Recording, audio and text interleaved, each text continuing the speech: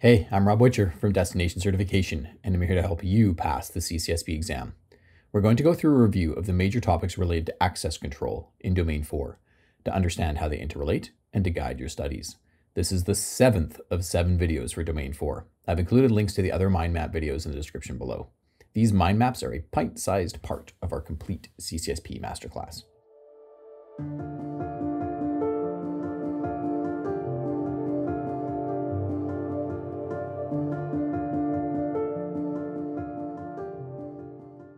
Access controls are the collection of mechanisms that work together to protect access to the assets of an organization. These access controls can be both physical controls, like locks, and logical controls, such as a login mechanism to access an operating system. Access controls essentially enable management to specify which users can access what resources, what operations they can perform, and provide individual accountability. There are 3 major principles that we apply throughout access control. The first is separation of duties, to divide up key processes into multiple parts assigned to different people. That's segregation or separation of duties. Need to know and least privilege are very similar. Only give users access to what they need based on their job and nothing more. But there is a subtle difference between them that you need to know. Need to know is focused on restricting a user's knowledge, access to data, to only the data required for them to perform their role. Whereas least privilege is focused on restricting a user's actions to only perform those required for their role. So that's least privilege. Now, some terminology. An entity is a single unique person or process that can have multiple associated identities. Identities vary according to context. So an entity, such as a person, can have multiple identities, such as a work identity and a personal identity. An identifier is a means by which an identity can be asserted, such as a username or an ID card. Identifiers are just how you uniquely identify a specific identity. I'm sure that helped clarify for you. All right, attributes are information associated with an identity, such as a name, address, role, phone number, etc. Here's a diagram that will help you visualize what I'm talking about here and the relationship between all of these. An entity is a person or a process. An entity can have multiple identities. Each identity should have a unique identifier, like a username, plus some attributes, like job, role, title, phone number, email address, etc. Okay, now let's talk about the access control services. There are 4 major services that all access control systems must provide: identification, authentication, authorization, and accountability. We'll start with identification. This is where the user must assert their identity to the system. For example, my username is rwitcher. I'm a user asserting my identity. Authentication is where the system verifies the user's identity via one of the 3 factors of authentication: knowledge, ownership, or characteristic. Authentication by knowledge, also often referred to as something you know, is where users prove who they say they are by providing some information that they have memorized. So authentication by knowledge is information that someone has memorized, like their password or a security question. The second factor of authentication is ownership, also referred to as something that you have. Authentication by ownership is done with things that we have in our possession, such as a hardware security token, like a YubiKey, or a phone with an authenticator app on it. Authentication by characteristic. The reason we call it characteristic and not just biometrics is there's actually 2 main categories of characteristics that we can look at for authentication: physiological and behavioral characteristics.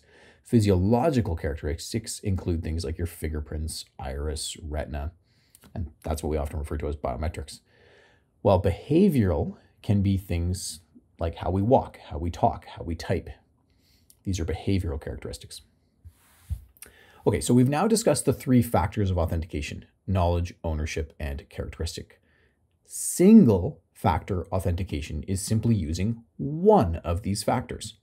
So if you just log in with a password, that is single factor authentication. Or if you just access a building by scanning your retina, that is single-factor authentication. Multi-factor authentication means using two or more, listen carefully here, different factors of authentication. So logging into a system with your password and a one-time password from an authenticator app on your phone, that is multi-factor authentication, two different factors. What about logging in by entering a password and then answering a security question? Is that MFA? A password is authentication by knowledge, and answering a security question is again authentication by knowledge, the same factors. So that would be considered single-factor authentication. Watch out for that on the exam. Now let's talk about authorization. This is where we define a user's specific access within a system, what they are authorized to access.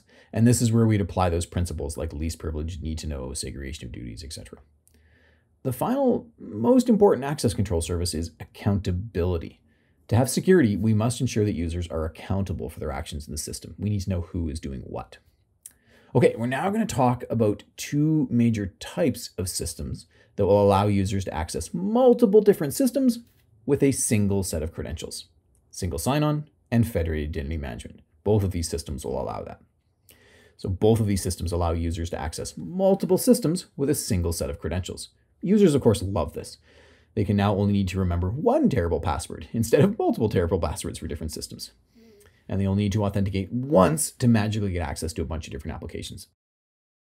So what's the difference between single sign-on and federated identity management? Single sign-on systems only allows users to access systems in a single security domain, systems within a single organization.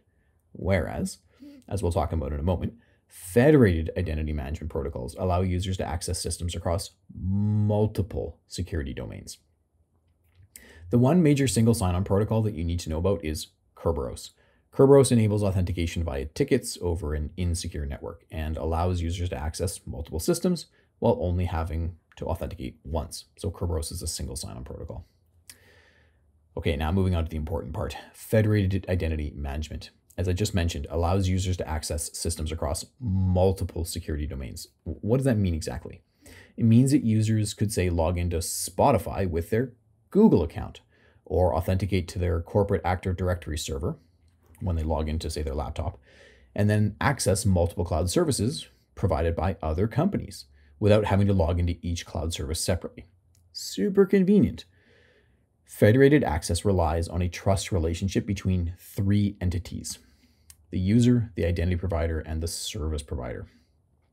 Essentially, the service provider needs to trust the authentication that is being performed by the identity provider in order to authorize the user to access the service. Let's dig into these three entities. The first is the user, sometimes referred to as the principal, and this is obviously the user that wants to log in. The identity provider is the entity that authenticates the user, verifies the user's identity via authentication by knowledge, ownership, or characteristics. In many organizations, the identity provider will be something like, say, Active Directory.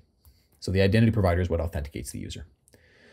The service provider, sometimes also referred to as the relying party, is what the user wants to access.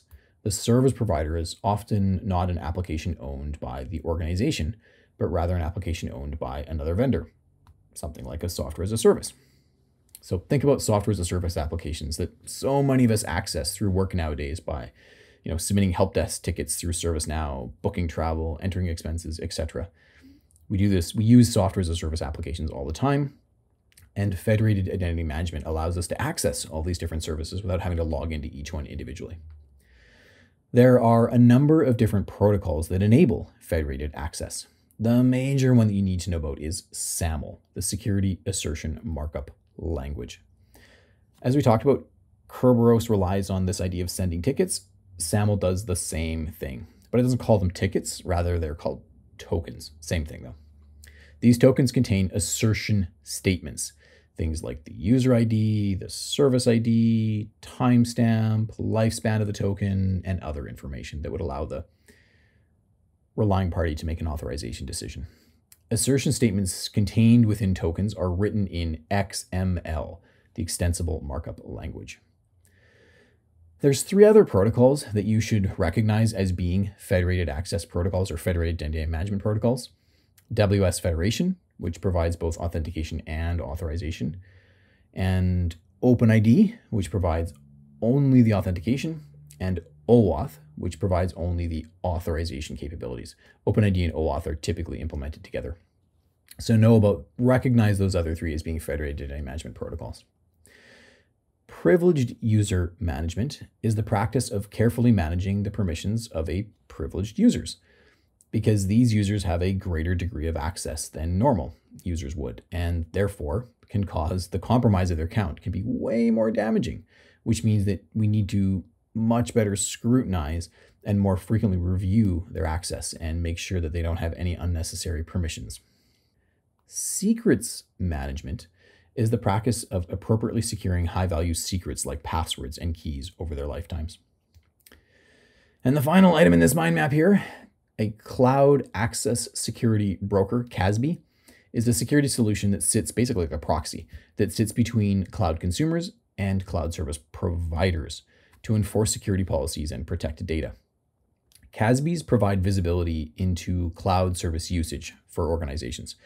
It allows them to monitor user activity, enforce data security policies, and detect threats. CASBs can help with data loss prevention, encryption, access control, and compliance, ensuring that the use of cloud services across an organization are appropriate. CASBs enable companies to protect sensitive data, prevent unauthorized access, and ensure that cloud usage, again, aligns with corporate and regulatory requirements. So that's CASBs, Cloud Access Service Brokers. And there you go. That's an overview of access control within Domain 4, covering the most critical concepts you need to know for the CCSP exam.